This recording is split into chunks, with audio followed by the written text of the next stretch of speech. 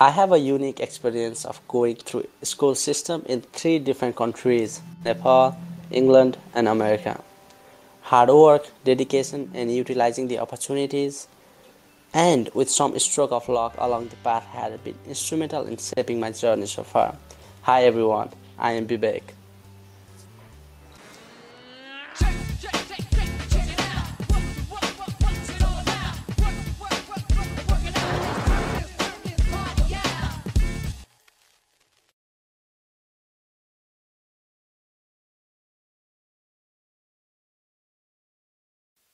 Hello, everyone.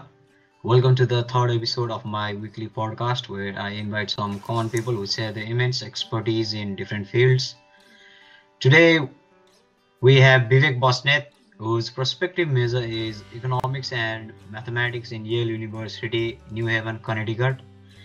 Having studied at Budhanilkantha School, Nepal, and then studying in Sussex Coast College in the UK with a Pestalozzi Scholarship to complete his International Baccalaureate degree, and then currently pursuing his bachelor's degree in one of the prestigious Ivy League universities in the USA.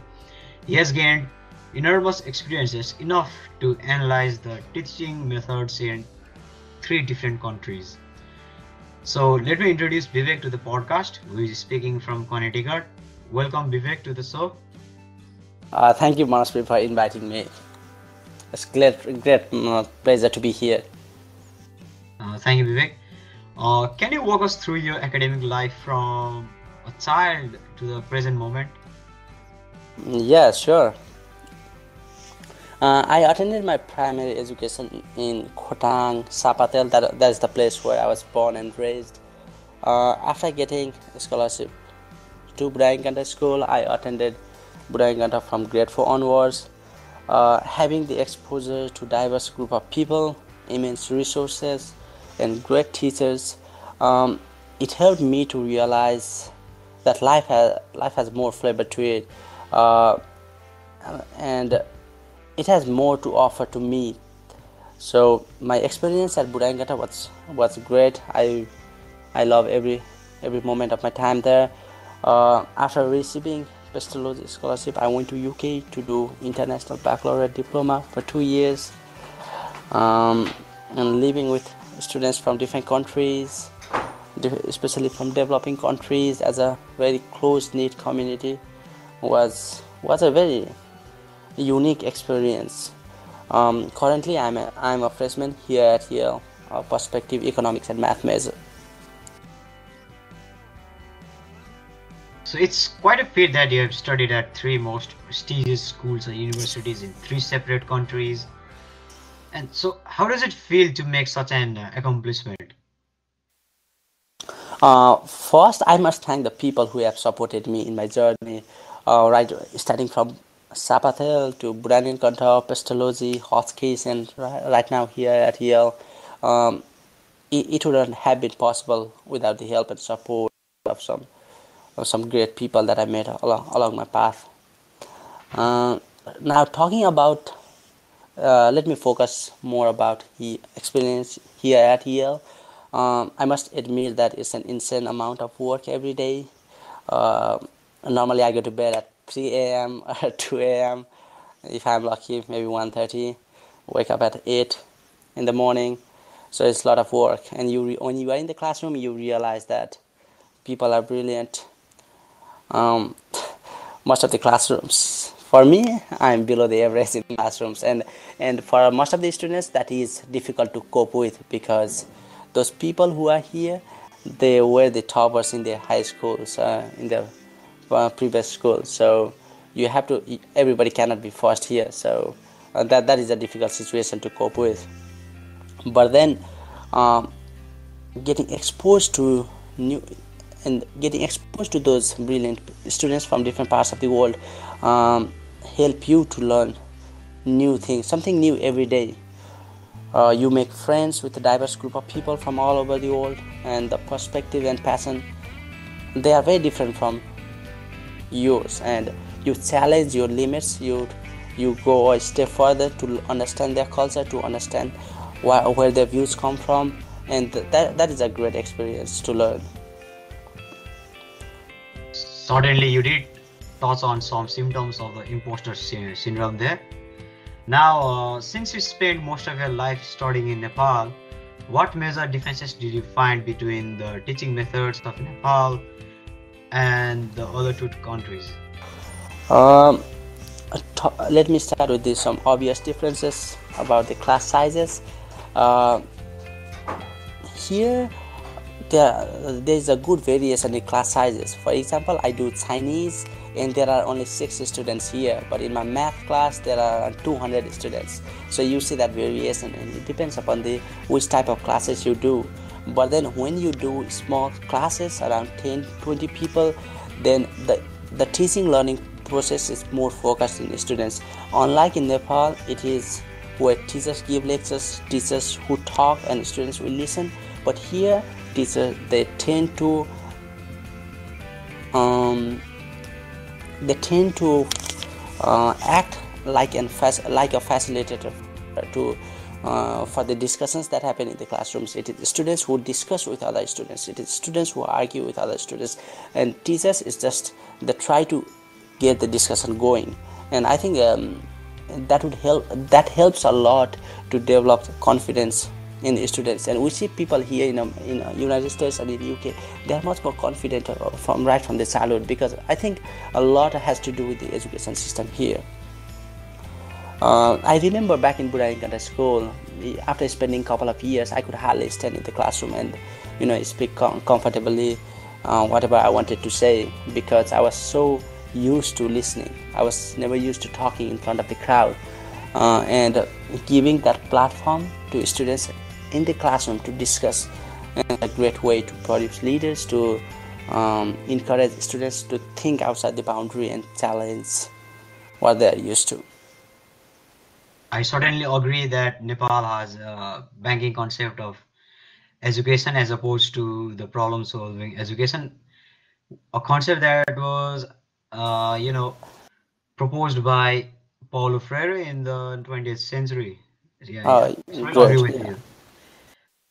Now, where exactly should the policymakers in Nepal focus to parallel their teaching methods to those of the foreign countries? Okay, I'm not an expert in this, but based upon my experiences that I have had so far, I think a lot of things it's more of a repetition in what I said in my previous question. That yeah, we certainly need developing in infrastructures and the teaching learning program for the students, and there is a big gap in education in urban area and rural area. I see that in private schools, especially in Kathmandu, I think they are doing a good job. But if we look at the public schools in the rural areas, once the teachers get into their role as teachers after passing Lok Seva Ayog, they are there for next 30 to 40 years, and they think that that's the end. You have to improve, and you have even teaching is a continuous learning process. You have to read more books, you have to be familiarized with the new concepts of what's going on around the world, reading new materials, new novels. I think that should be part of the teaching learning process, and having the training of how to deal with psychological pressure for the students, having to deal, and that sort of timely training program for the teacher is important too. And and uh, and shifting the focus from teachers to students is also important part in teaching learning process, so that students they develop confidence to speak in front of the crowd. They develop that confidence that is very vital today to make themselves established in society, and maybe speak against the inequalities, speak against social violence, family violence, and that will help the students go a long path. Imagine a scenario where you are going to teach social sciences to grade 6 students. Based on your experiences, how will your teaching methods vary from the conventional methods adopted by the previous generation of teachers in Nepal? Um, do not take me wrong here, but I do by any means I do not want to criticize my teachers. I have all respect to them, but I think um, giving organizing students into small groups and asking them to discuss about these situations on whatever they know rather than imposing my ideas. I know that grade 6 students, they might not have the good ideas about the concepts, but then like giving them a couple of minutes to play with the idea and whatever they know, and asking them to present in the class, at least that, I think that would help students to know each other better, but at the same time to put forward their argument in more succinct way. Now, what advice do you want to give to the prospective listeners who want to excel in their academics, just like you have done in your life? Um, for me, it has been a great mix of different things. I think my life till now, it has worked pretty well for me, and I wouldn't have imagined being here at Yale today, maybe 10 years ago, even 2 years ago. But then certainly hard work will take you far, but then being aware of the environment, being taking best out of the opportunities that are available to you is vital in succeeding in any environment that you are. I would also like to say that do not be afraid to reach out for help, and take advantage of the resources. And one thing that is fundamental to my philosophy is I do not take any resource or any opportunity that I get as an end product. For example, getting into Yale or getting into Pestalozzi, Hotchkiss, Budhanilkantha, that getting into those institutions in itself is the biggest accomplishment. But what you do after that, it's like I always take these opportunities as a stepping stone to go a step further. So I encourage everybody to do that, not to relax once you are into certain institutions or certain place, or once your dreams are achieved, like dream higher, go further. Yeah. That was an excellent insight into the teaching methods that you experienced in 3 different countries, as well as sharing your knowledge on different methods to teach, as well as inspiring others about in their academics. So even as someone who is studying in the US, I have to emphasize talking about Nepal's average teaching methods and coming up with different ideas to improvise them.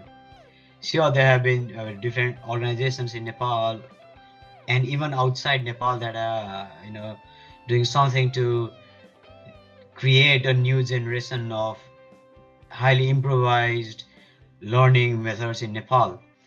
Thank you, Vivek, for making time to talk in my podcast. Thank you, Manasve, for inviting me here today.